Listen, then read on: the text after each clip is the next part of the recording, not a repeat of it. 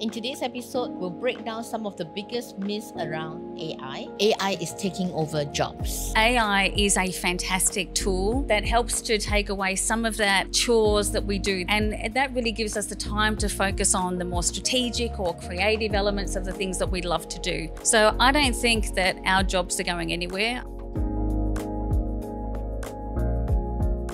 A lot of people also believe that AI systems can operate completely independent.